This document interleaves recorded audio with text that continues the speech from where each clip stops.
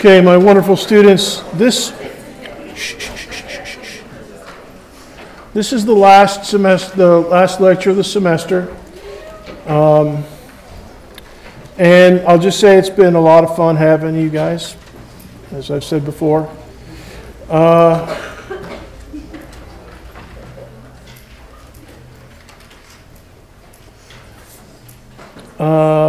The final for you guys is next Tuesday. Not much time.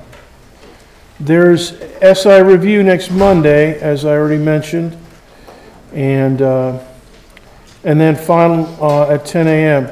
Do not come at 10:30. You have to be here at 10. If you're late, and if you're so late that you come after the first person has finished, which is going to be about 30 minutes, you may not take the final. And you may think, Dr. B, I'll just come anyways, and he's a good guy. No, not on that. And I've done it before. I've done it in a couple midterms this semester. Students come way late, and no, they can't take it. Now, a midterm is not a disaster, but for the final, yeah, it's a disaster. So make sure that you have about 7 different alarms set, and don't let your dog eat any of them or anything like that, and just get here at 10 o'clock sharp, and I'll be here ready for action. Now, just so you know, the basic structure is it's cumulative. So that means everything from August, our first lecture meeting, we talked about Galileo, until today. We're talking about the periodic table. Also, it's about double the size. It is double the size of a midterm, so it's 100 points, but we actually have almost 3 times the amount of time to take it. Right? So instead of an hour for a midterm, which is what I plan on, sometimes you get a little more than that, but instead of 2 hours for the final, you have actually 2 hours and 50 minutes, 170 minutes. So the time pressure won't be too bodacious, but you'll still, want to work carefully and rapidly. Bring your Scantron. We'll fill up both sides of it.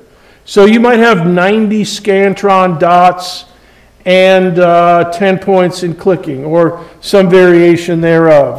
75 Scantron dots and 25 points from clicking, or something on that order. But we'll definitely be we'll definitely be all of the front and most of the back of the Scantron. So make sure you're here and ready to roll. Questions concerning the final?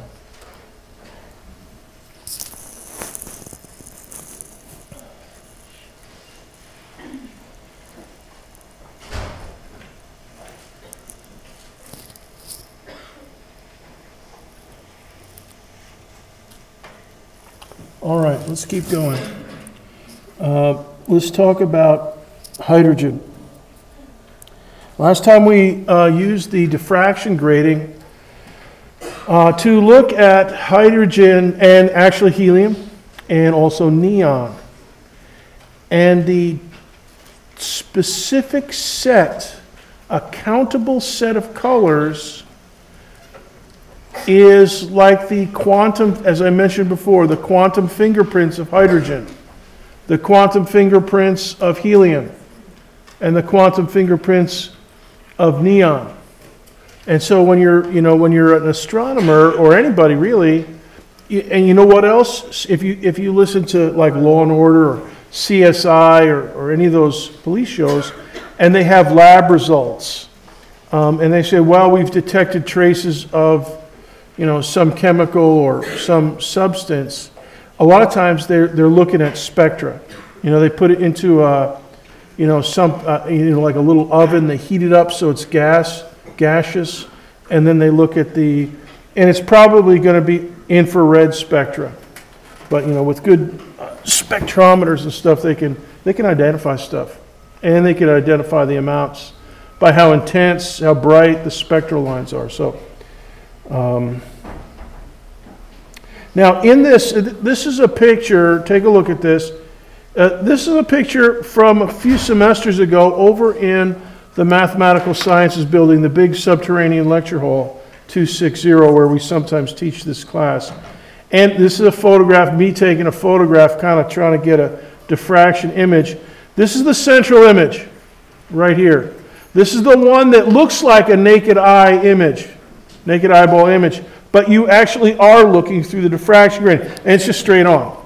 Straight, you know, it's straight into your eyeball through the diffraction grating. That one you get for free.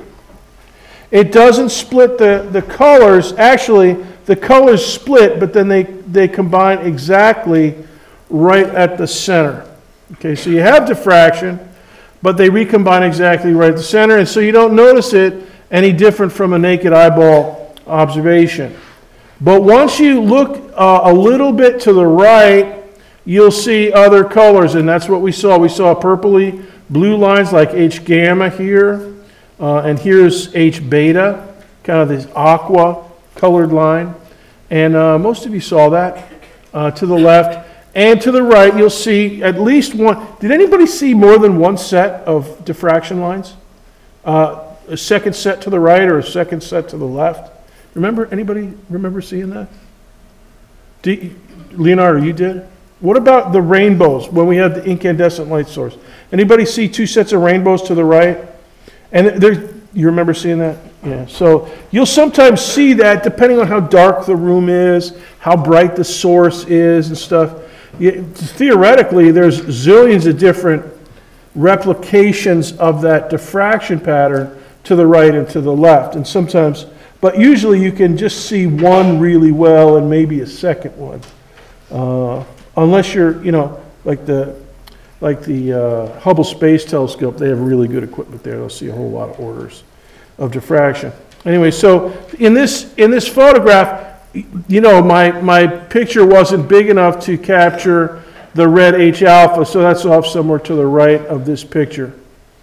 Here's a diffraction grating that we used, and this is somebody carefully holding it by the edge, not putting their greasy thumbprint on the clear plastic.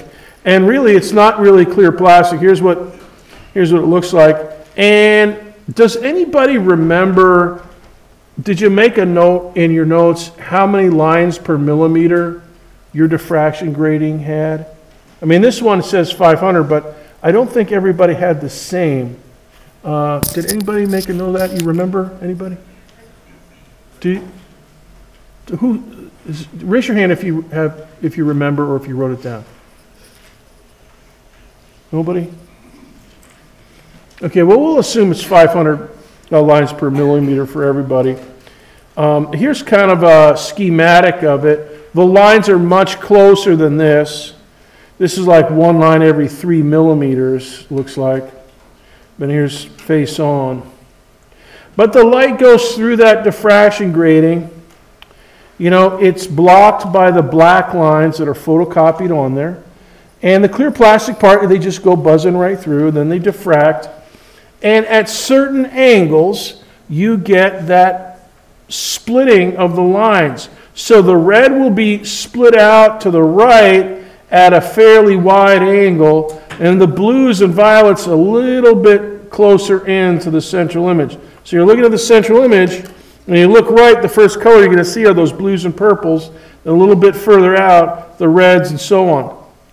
Now, here's a kind of a schematic diagram of a red light source. So, and this is an overhead view. So these kind of, get my cursor over here.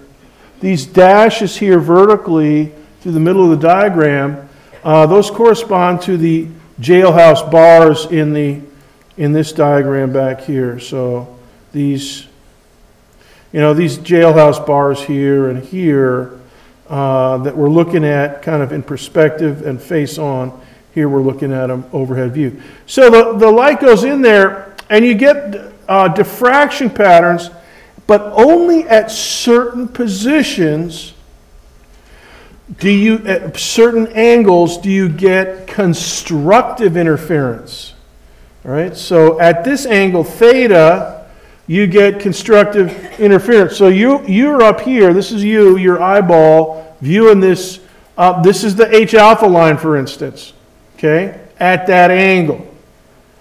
And if you're looking at some other angle, you won't see it because you don't get constructive interference. And what I'm going to show you today is why you get constructive interference from a diffraction grating.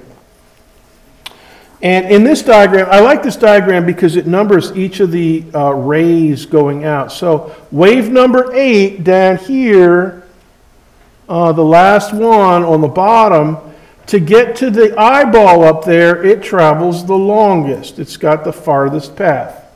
That's all right.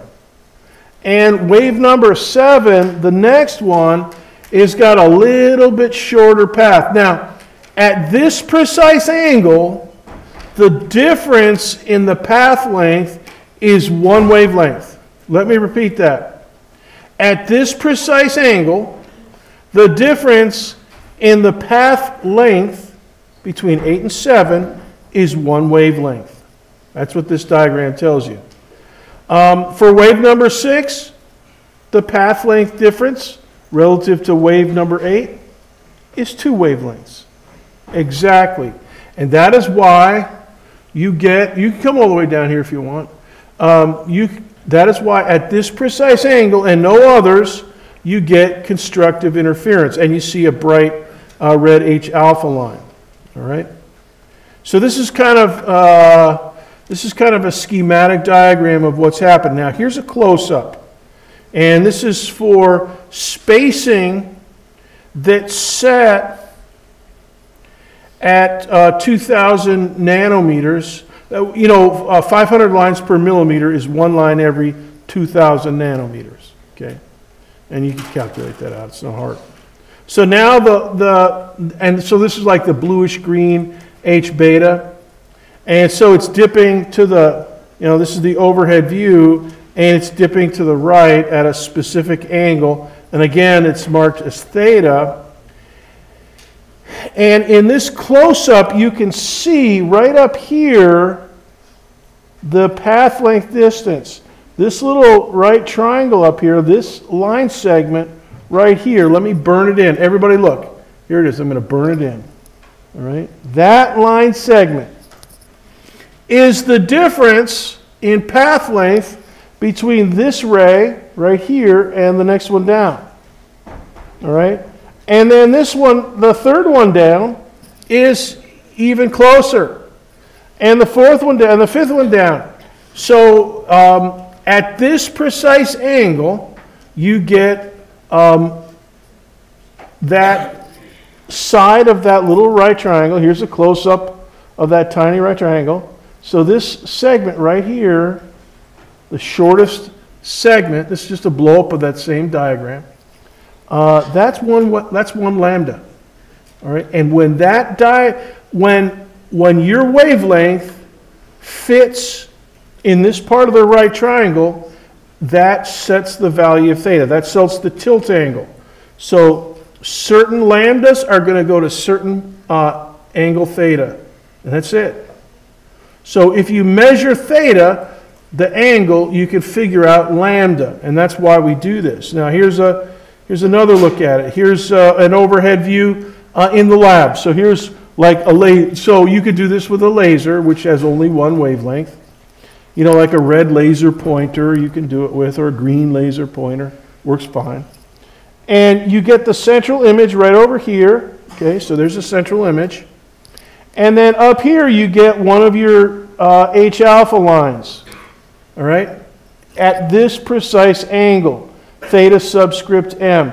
Now this distance d is going to be like 1 or 2 meters, some distance that you measure with a tape measure. And same as the distance from y subscript m to y subscript c. That's going to be some distance like on the wall that you measure with a straight edge or with a ruler or a tape measure. And so the reason so let me emphasize, that lets you get this triangle. So this is the laboratory triangle, and guess what? it is exactly proportional in size to the tiny rectangle from the previous slide. You know, that one where the short side of the triangle, now it's down here, the short side of the triangle, this is one lambda down here. Knowing that these two triangles are the same, and knowing the hypotenuse on the tiny triangle is 2,000 nanometers, you know that from the manufacture process. You know, they draw a line every 2,000 nanometers. And so you know the hypotenuse, you want to figure out lambda, you measure D, and you measure this vertical, and you just do proportional triangles. So these two babies, those two triangles are proportional, and all you got to do is, just do proportions, and you can figure out lambda. So measuring the position of H alpha or any other color allows you to figure out lambda for H alpha. All right, you can do it in the lab, and everybody in here could do it. It's kind of fun. You do it with, it's easy to do it with a red laser pointer because it just has one wavelength, and you measure it on the wall.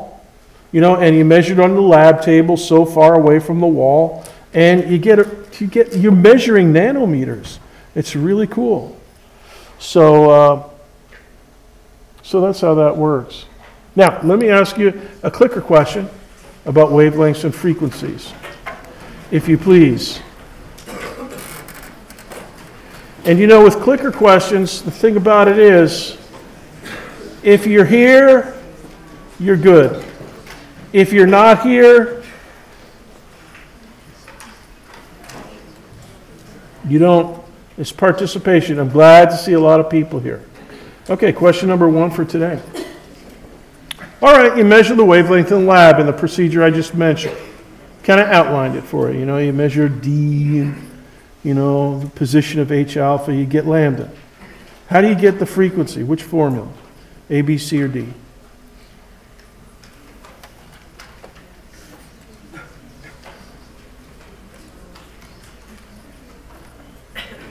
And the other section did really good on this.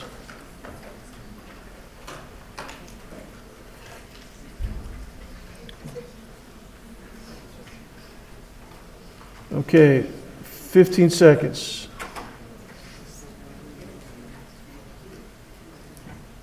10, 9, 8, 7, 6, 5, 4, 3, 2, 1, 0. Yeah, 98%, 95% of you guys got it correct. Use the wave equation. Yeah. C equals lambda F. C, you just look that up in the book or something. And then lambda you get from the lab, measuring your stuff and doing a little bit of trig and, Pythagorean theorem and proportional triangles and stuff. And then you can figure out F. And we've done that. We figured out the frequency of the 656 H alpha line. I believe it was 457 terahertz. And we did that in class a couple weeks ago. So now, why are the frequencies important?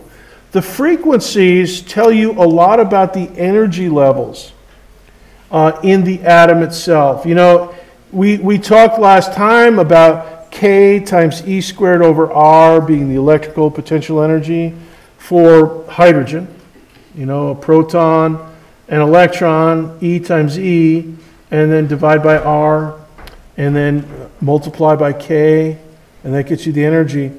These wavelengths and frequencies can get you energies, and that's because of the idea developed by Einstein, first of all, that a ray of light, the photon of light, is a tiny bundle of energy that obeys this energy relation, that the energy of the photon is simply Planck's constant times the frequency. So you're in the lab, you use a diffraction grating, you measure lambda. All right.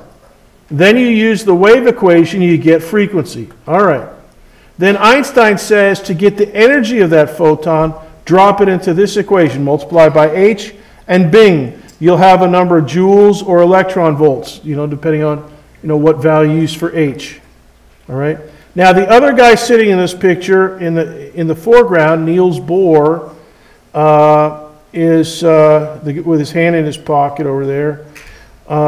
He also figured out a critical atomic structure principle, and it had to do with the energy. He was working on hydrogen, and he was interested in the ground state, the lowest energy state. And what he said was, okay, when you're doing this, the electrical potential energy, Ke squared over R, but how do you figure out R? You can't measure an atom, and we can barely do it now, 100 years later. We can barely measure, directly, with the right equipment. But in his day, there was no. So what he said was, look, let me assume that the orbital angular momentum, remember that? L equals mvr, mrv?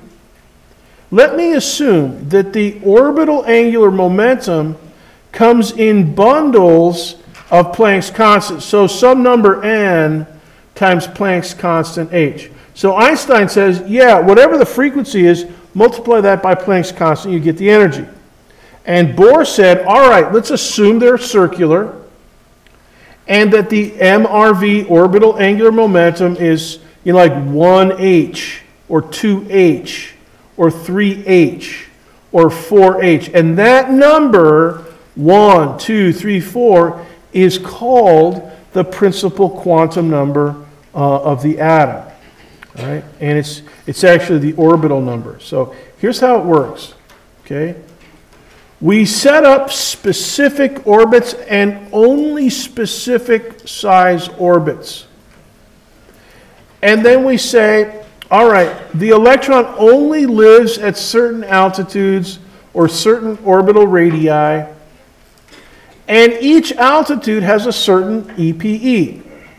And Bohr said, yeah, if you quantize the orbital angular momentum, you'll set the radii. All right, and it becomes countable. Because the angular momentum, the orbital angular momentum is countable. 1h, 2h, 3h, 4h. So the energy levels therefore become countable. So those are and the orbits themselves. So the n equals 1 orbit, that's the ground state. Remember when we were doing the coil spring up here on the stage, and we excited the fundamental mode, and it was just, one bump oscillating with a dip and then back to a bump. And then we did the first excited state, which was a bump and a dip, alternating with a dip and a bump. And then we did the second excited state. The reason we did that is because I knew that I wanted to talk about this diagram. The ground state is we called it with the coil spring, we called it the fundamental mode. Einstein and Bohr called it the ground state, n equals 1. First excited state, n equals 2. And each one has a different frequency and a different wavelength. How do we know that? Because we look at the spectra. Okay, so we have countable energy levels. And we think about light being generated by an electron that drops, for instance, from n equals 3 down to n equals 2. Now, n equals 3 down to n equals 2 in hydrogen, that sends out a photon of light called H alpha. That's the beautiful red H alpha line that we saw in lecture. All right? And so that's that quantum leap. Here's the quantum leap, all right, from n equals 3 down to n equals 2. And it can't go from n equals 3 down to n equals 2.304 or 2.902 or anything like that. It can just go down, it's whole numbers. N equals 3 down to n equals 2, that's it. And, Bohr didn't know why that was, required. But he said, if we do this, then all the spectra are right on the money. Everything works out. You know, that you number the orbits, and then as the electron drops to lower EPE, it emits a photon. So it drops a little bit of EPE, and that missing EPE goes into the photon. And you know that because of the Einstein relation, E equals HF. And F you know because you measured lambda in the laboratory. So the color of the photon and its energy, looking at the color of the unique colors for hydrogen, you know, looking at the quantum fingerprints for hydrogen tells you everything. Because you can figure out frequency, then energies, and then you can figure out everything about the orbital sizes and so forth. All right. But now, here's an unanswered question. You know, Bohr said, all right, let's quantize those orbits, bundles of H, 1H, 2H, 3H, and so on. But he said, you know, I'm just making this as a rule. I don't know why, but it does seem to work. It did work. I mean, he calculated it. Planck's constant, you know, it gave all the right frequencies and wavelengths. The colors were matched perfectly by his calculations. So he knew he was on the right track, but he didn't know why. Why are orbits quantized? You know, why does nature do that? You know, he said, yeah, if we assume they're quantized, everything works out, but he didn't know why they should be quantized. You know, it's like your mom saying, well, do the dishes, and you say, well, why do you want me to do the dishes? And she says, because I say so, without giving you, you know, like her hand, she might have a broken hand, so she can't do any dishes. That would be the reason, you know, but if she just says, because I say, so Bohr was at the point where nature was saying, because I say so, but he didn't really know what the reason of nature was. But the guy that figured it out was this guy, Louis de Broglie. And he was about 10, 15 years later, he wrote a PhD thesis, University of Paris, and this guy is wild. You know, his professor said, whoa, we better, you know, let's send this PhD thesis to Albert Einstein and see what he says. And Einstein says, boy, this guy's got it. He's got it. This is the money. He's got it. He figured it out. And this is what he figured out. You know, why are orbits quantized? Because if you treat an electron as a wave, like our coil spring up here, and if you assume that the electron's going around and around on an orbit, and if you assume that it has a wave, then only certain wavelengths will fit on a given orbit. Because remember, the wavelength corresponds to a frequency, the frequency corresponds to an energy. So the energy and the size of the atom control the wavelengths. And so this is what de Broglie said. If you think of the electron as having a wave property, and then it curves around its orbit exactly the right wavelength so that it sets up a standing wave, in other words, constructively interfering with itself, then everything works. So de Broglie said, all right, Professor Bohr up there in Denmark, the reason that nature said, because I say so, is this. Nature was thinking of electrons as waves, and a standing wave for a given, you know, so for hydrogen, it's a certain size nucleus, certain mass, certain charge, and so certain energies, and that is basically is what controls the wavelength. All right? And so n equals, so this little one down here, this is n equals 1 down in here. One squiggle. You know, so that's like our fundamental mode, operating between a bump to a dip, back to a bump, back to a dip. Except this one, it's going around and around in a circle, so it's, you know, one full wavelength. And then this one over here, this is n equals 2. This is 2 full wavelengths. And then n equals 3, lovely. This is the second excited state, n equals 3, which we did in lecture. But, you know, we didn't do circular ones. We did just straight line. We had the the coil spring, you know, I wonder if we could do that. A coil spring on a circular shape. Because that's what this is like. You know. And here's the other cool thing. You know, it shouldn't have been a surprise. You know, de Broglie's thesis advisor was thinking, whoa, this guy's way out. We better send his thesis to Einstein, let Einstein read it, see if it looks kosher. And Einstein said, well, she's got it. This is on the money. But it shouldn't have surprised anybody, because this is how it works with guitars. And that 88-string guitar that we call piano.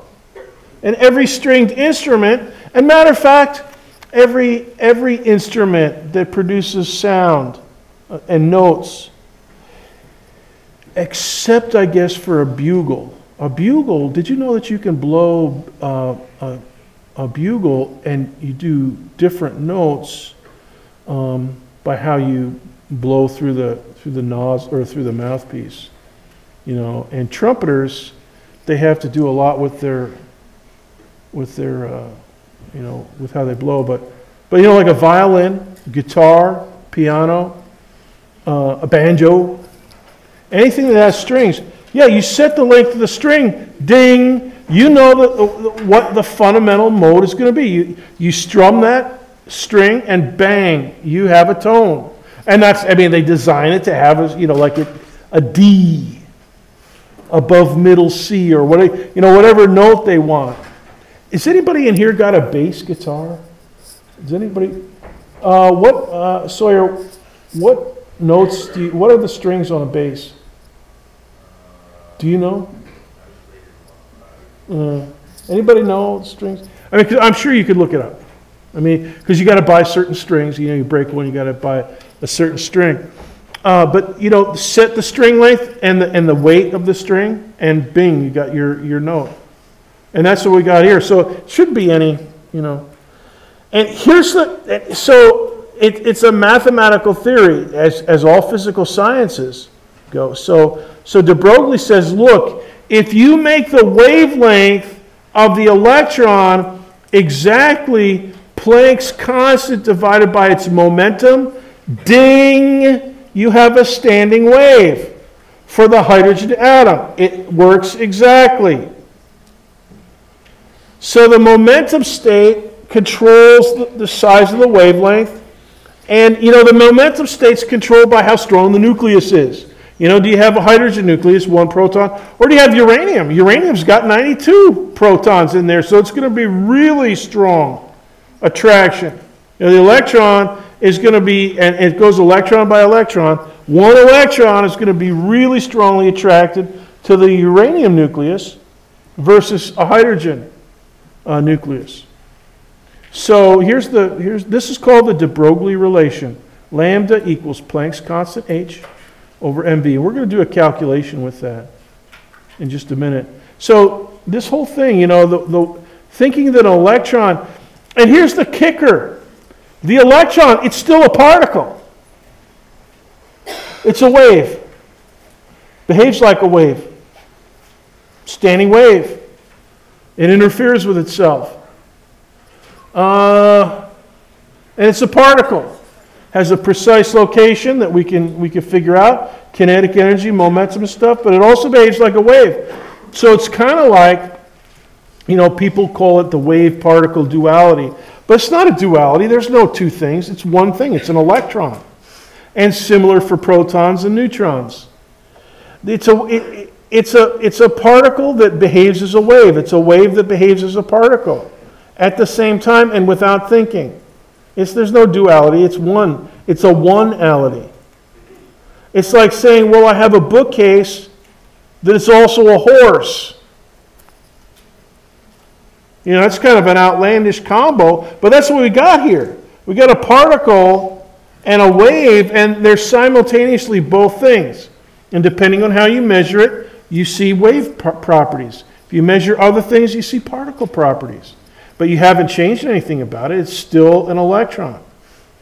So, you know, and getting back to the frequencies here and stuff, You know, there's the ground state down there, like the fundamental mode, as I mentioned. N equals 2, that's the first excited state. We got a pretty good one of those in lecture.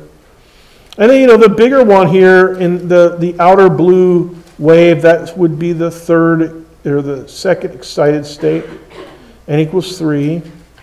And hydrogen H alpha is from the outer one here down to N equals 2, but not all the way back to N equals 1. That's a different atomic transition. All right? And the frequencies are, you know, the higher up they are, you know, the bigger the wavelength, the smaller the frequencies, and so forth.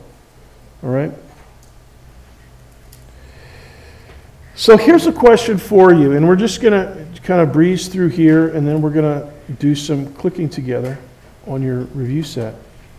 If an electron is particle, how can it also be a wave? Can you take an electron out of like a current, you know, so in other words, an electron that's just buzzing through space, and it's not attached to a hydrogen atom, just a free electron, will it diffract? You know, and you know how, you know, depending on the wavelength of the electron, which depends on its momentum, you know, how do you send an electron into, like our diffraction grating? Could we get diffraction of electrons through a diffraction grating 2,000 nanometers? Answer is probably not. But you know what works pretty good? Crystals. Crystals have spacings on the order of nanometers and fractions of a nanometer. So that'd be like going through a grid, you know, where you have atoms, you know, arranged in specific patterns and stuff. And you know what? These guys figured it out. They found it. Matter of fact, they didn't even know what they had until de Broglie published his thesis. You know, they were at a conference. They were presenting these results. They were beaming electron through crystals of nickel. And they were reporting what they saw. They saw the electrons dipping over to the right and to the left, symmetrically. And so somebody at the meeting said, well, look, this is electron diffraction, just like what Professor de Broglie, or Dr. de Broglie over in Paris, France, was just talking about a short while ago. And so then they realized, yeah, by George, you've got it. It really is. And so these guys, here's what it looks like. Here's a modern day photograph. Yeah, you send it into a crystal. Now you send it into a powder of crystals, so all the crystals are randomly oriented, but you still get a pattern of rings. You don't get straight lines. You know, we sent our light through the jailhouse bars, the door of the jail bars. All right, and so what the diffraction pattern we saw was lines. This one, the crystals are all randomly oriented, so you get them in all directions. So instead of getting bars, you get rings. And that's what this is. And this is from 2011. We're still measuring that. All right. Now, I want to calculate the de Broglie wavelength for a macroscopic object, a paperclip. And a paperclip, go ahead and write this down because you're going to want to do this for your calculations in the homework. There's two homeworks that are going to start active at 2:30 this afternoon. One your regular homework and one your mega review for bonus points. Okay, so paperclip supposedly has a mass of about 1 gram. All right, and let's say that it has a momentum of 2.65 times 10 to the minus 3 kilogram meters per second. That means it's going at 2.65 meters per second. All right, so that's a walking speed. You know, so if you're with a friend and you're hustling from class over to the rec center to work out, you might be going this speed. All right, so a paperclip, yeah, you can get a paperclip going this speed. Let's figure out its wavelength. So all you do is you take Planck's constant, and we're going to use the joule second version of Planck's constant because we're working with a paperclip, and we'll put that in the numerator, and then we'll put the momentum in the denominator, and we'll just calculate. All right, so this is the de Broglie. This is a simple calculation, but it's one that we do all the time in particle physics and astrophysics. Here we go. Okay, so the numerator, Planck's constant. And notice I've changed it from joule seconds to kilogram meters squared per second. That's actually angular momentum. Planck's constant is units of angular momentum, as I've said about 9,000 times. So you got this big, nasty, and hey, you know what? You better get used to scientific notation. You're going to have to practice with that for your homework. And then the momentum down on the bottom. Now look at the units. Kilograms cancel. Meters cancel bottom and meters on top, but you still have 1 unit of meters on top because the top starts with square meters.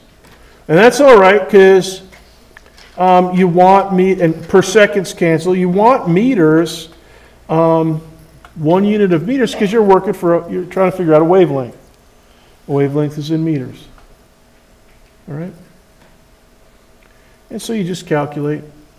And so 6.63 and 2.65, so that's going to be about 2 point something.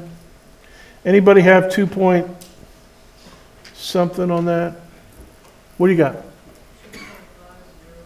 2.5. Anybody got a 2.5? Anybody verify? Nobody verifies? Double check it. Come on.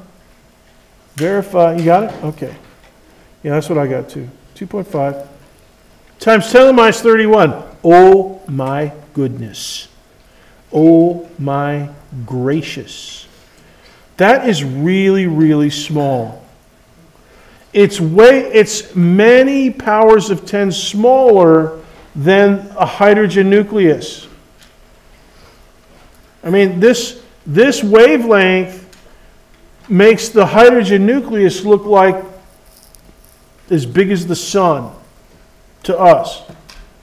All right, so it's just very, very small. And for this reason, with this really small wavelength, it's many orders of 10, many powers of 10 smaller than, for instance, your pocket. So when you take a paper clip out of your pocket at 2.65 meters per second, you're not going to see any diffraction effects. Wavelength is too small. It just buzzes right through. In other words, it behaves like a particle or like a rigid object. All right? And humans, theoretically, you're not really rigid, but you're kind of fairly well connected and anatomically. And theoretically, you do have a wavelength, but your wavelength is so small that it's going to be even smaller than a paperclip. You know, a paperclip at walking speed, paperclip, 10 to the minus 31 meters, forget about it. You, at the same speed, really small, even smaller than that. Forget about it. So you're never, macroscopic objects, because the wavelengths are so small, will not display diffraction effects. But atoms, electrons, out the wazoo. And that is how atoms are put together. Matter of fact, the periodic table here, almost finished. The periodic table encodes all of this. And here's what you want to remember about the periodic table. It's called the periodic table of elements. And an element is defined chemically as all the atoms that have the same number of protons in the nucleus, because that controls the chemistry. The number of protons in the nucleus controls how many electrons orbit a neutral atom. All right? And neutral atoms are usually the things that you put together in a chemical reaction. And you know, they might ionize and stuff, and you know, salt in salt water will ionize and stuff, but initially they're neutral. So knowing the number of protons, that tells you, in the nucleus, tells you basically all you need to know about the chemistry, chemical reactions and stuff. It's all encoded in this. This is Mendeleev's periodic table. Every slot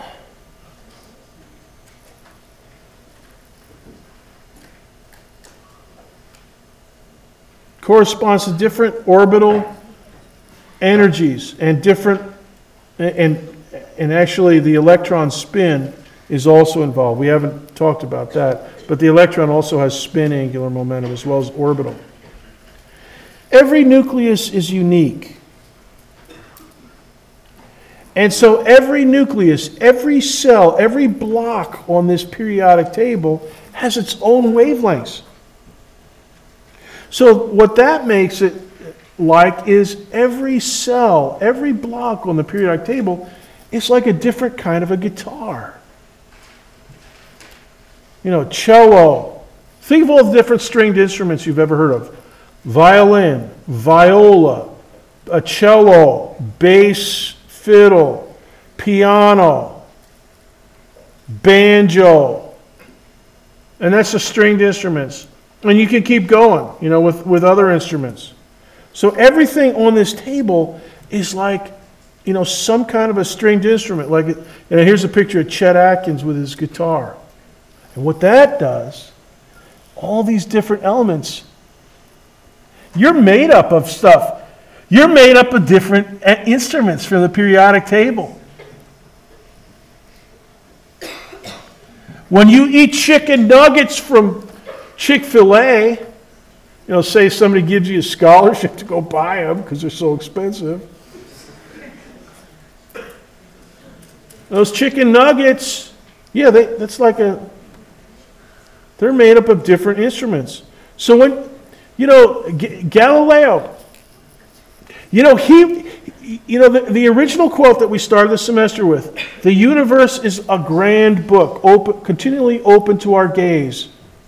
But its language is mathematical, and it's written in symbols, circles, and triangles, and other geometric figures. So Galileo, you know, this whole thing that we do, the physical science project of the last 500 years, you know, Galileo started thinking mathematically, but really, another good way to think about it is this an amazing symphony. Every time you look at something, you know, your brother, your cell phone, your real boss, you know, some beautiful sunset, you're looking at a symphony. You're looking visually at a symphony from the periodic table. All right, that concludes the semester for instruction. And let me pause this. Go ahead.